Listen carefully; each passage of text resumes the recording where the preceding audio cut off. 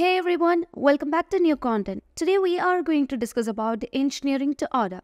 So engineering to order is nothing but we can just manufacture a product once a sale order is confirmed. To manage with the ETO, we have to just head into the inventory module, and from there let's go to the configuration settings to manage with the multi-step routes that would allow you to manage with the MTO. So just drag down where you can find a section called warehouses, and you have to enable the multi-step routes. So as you have enabled this feature, you can save the changes in the settings, and let's move on to the configuration menu where you can just find routes over here. So here you can see that there are many routes except MTO. So now we need to unarchive the route. To unarchive the route, click on here and you can see a filter called archived where you can find all the archived routes. Now select the route that you want to unarchive and let's go to the action and click on unarchive. So currently we have just unarchived the routes. Now let's move on to the sales module, and we are going to manage with the product table. So we have just received an order from the customer for table. So as the customer confirms the order, we know a manufacturing order will be automatically created as we have just enabled the MTO. So let's move on to the products. Here you can find the product which is table. So here you can see that we have just given the name of the product as ETO table. This is because as a sale order is done, we have to manufacture the product table.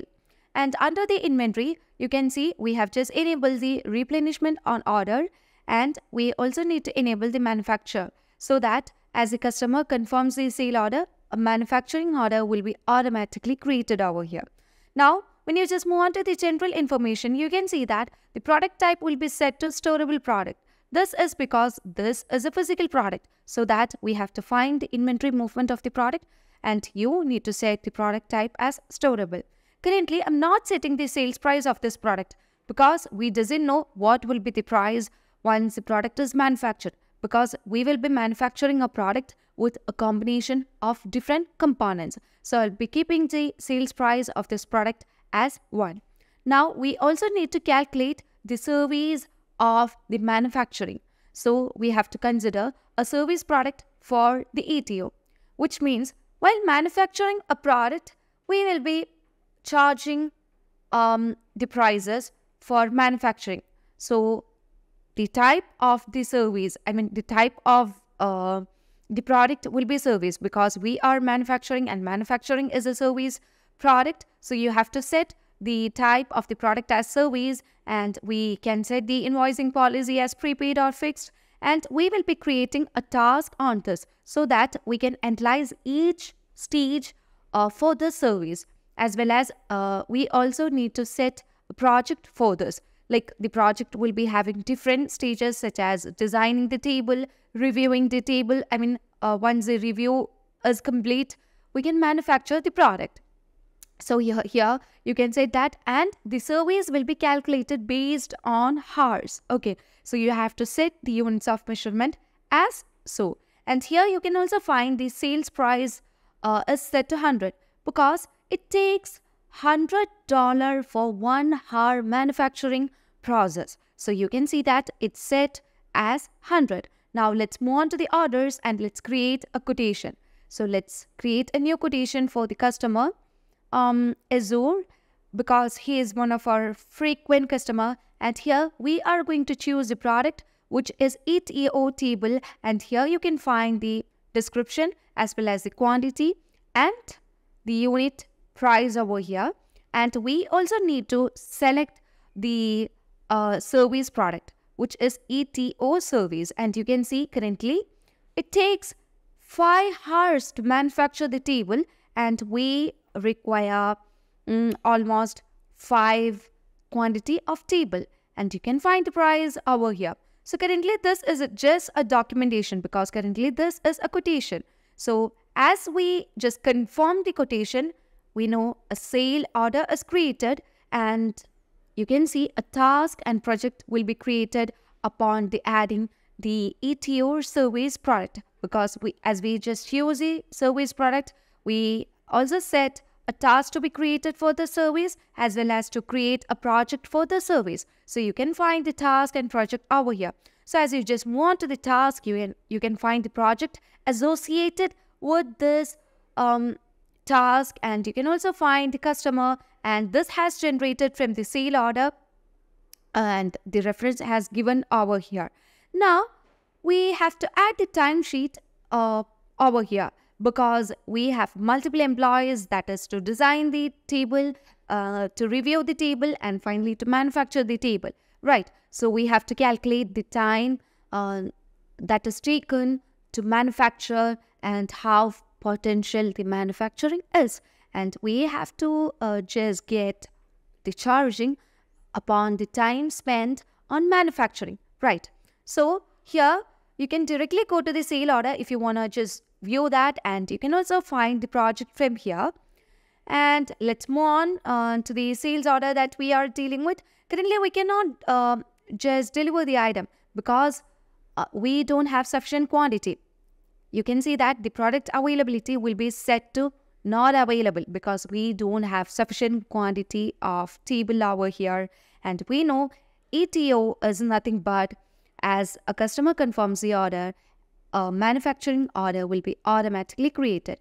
Now let's move on to the project. So as you just move on to the project, you can find the project that is associated with the sale order. So let's move on. And here you can find a task under the ETO table because we are dealing with this. The table is under designing, and you can just view the task over here, and you can see the project that is associated and all other details. So currently the allocated time for manufacturing the table is just 5 hours. So let's choose the assignee because we have multiple assignees over here, which is Michelle Admin as well as Mark Demo. So Mark Demo is the designer of the table and Michelle Admin need to review that. So let's see what time they take for doing that. So let's move on to the timesheets and let's mark their time that they are taking to design the table. So here you can just provide the description as designing the table.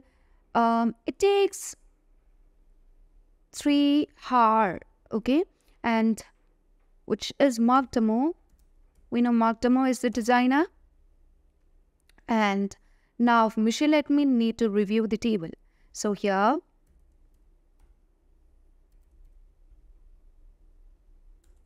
okay, here you can just provide it as reviewed, and it takes almost 4 hours to review.